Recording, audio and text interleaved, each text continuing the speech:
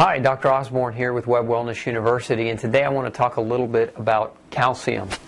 Calcium is an essential mineral. The body can't make its own calcium, so calcium has to be obtained through eating, through the diet. And there are a number of different components that can cause calcium deficiency, and I want to start with some of those. Number one, we know that patients with gluten sensitivity, oftentimes gluten in the diet for these types of patients, will contribute to malabsorption, and that's one of the components that can lead to low levels of calcium. So gluten sensitivity. The other thing that we commonly see induce calcium deficiency are a number of different prescription medications or drugs. And so classes of drugs that might deplete calcium would include steroids. So taking steroids for chronic pain, we commonly see these patients developing calcium deficiencies.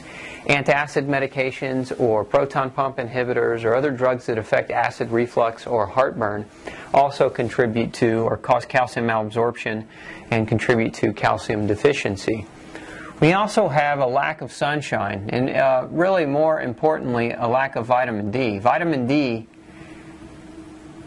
tells your intestine to start to absorb calcium. So when we don't have adequate sunshine and we're not producing enough vitamin D in the skin, then what happens is we can become calcium deficient as a result of that vitamin D not communicating to our intestines that we need to absorb it.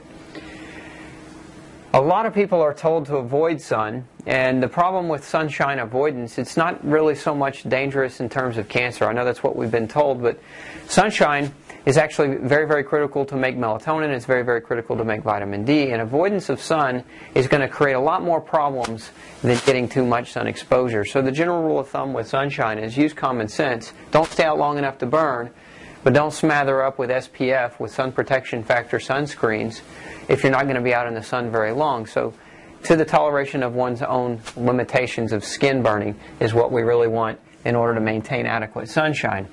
Now, other things that can cause calcium deficiency, foods that are high in sugar, such as soda, and the bicarbonate in soda, those things are going to interfere and potentially contribute to calcium deficiency. Now, why is calcium deficiency such a problem? We said before that your body requires calcium to sustain normal function.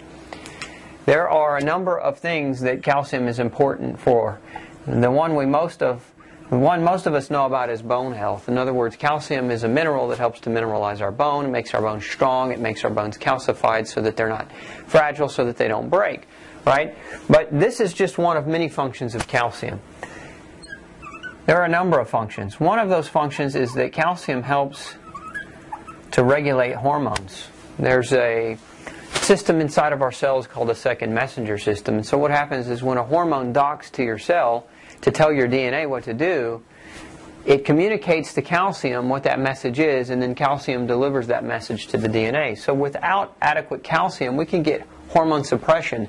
This is important because a lot of times you go to the doctor and they'll measure different hormone levels, and your hormone levels can be just fine, but if your calcium levels are low, we're going to have this artificial hormone issue. In essence, artificial because hormone levels are normal, but they can't talk to your cell about what to do because there's not enough calcium for that message to be delivered. So calcium is very important for the translation of hormone messages to your cell nucleus. Additionally, we know that calcium is an electrolyte, and so why is that important?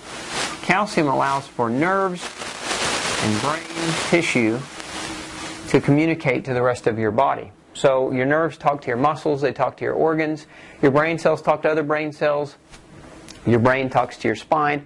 All those nerve impulses require calcium as a means for them to occur, and this is why oftentimes with calcium deficiency, with nerve and brain issues, we can develop muscle spasm, is one of the more common symptoms, especially muscle spasms in the calves. Those will primarily occur at night. It's one of the main symptoms of calcium deficiency. One of the other things that we see as calcium affects nerves, it affects the nerve system in the heart that allows the heart to contract properly and to beat properly, is that we can also see high blood pressure start to develop. So high blood pressure and muscle spasms can be two very, very common symptoms of calcium deficiency we want to look out for. So if you've been diagnosed with either one of those conditions, or if you have either one of those problems, you might ask your doctor to check your intracellular calcium levels. Remember, checking serum calcium levels, which is the standard test that most doctors are aware of, it's not an accurate representation of how much calcium is within your cell. And so what we really would like to see is your doctor run what's called an intracellular calcium level, and that can be done through a lab called SpectraCell Labs. So make sure he runs the right calcium test if he's looking to try to determine what's going on. Now, well, let me just back up here, because there's one other thing that you want to be aware of. Is a very, very common symptom of calcium deficiency as it affects the nervous system, and that is depression. Now, depression is one of the most commonly treated conditions in America today, and actually antidepressive medications are one of the most commonly prescribed. So that's another diagnosis. If you want to maybe consider calcium as a potential to be contributing to that problem before developing, or rather not developing, but before starting to take prescription medications that would potentially affect you, when it's a possibility that it's a calcium deficiency. Now, in addition to bone loss, in addition to hormone dysfunction, in addition to electrolyte function, calcium also helps to serve as a blood clotting agent. So we get calcium as a regulator of blood viscosity, and that's very, very important, because if blood is too thin, obviously you get a cut or something, we're going to have too much bleeding that can occur, and that can be a bad thing. So all in all, we've got a number of different functions that calcium plays a role in, and we've got a number of different things and components that can contribute to calcium deficiency. So you want to look out for these things in your lifestyle. And remember, calcium is not best measured by doing a serum calcium test. It's best measured by looking at intracellular calcium levels. And one of the best ways to have that tested is through a laboratory called SpectraCell Labs. So I hope you learned a little bit about calcium today, and I hope this was helpful for you. Dr. Osborne out, and I will see you next time on Web Wellness.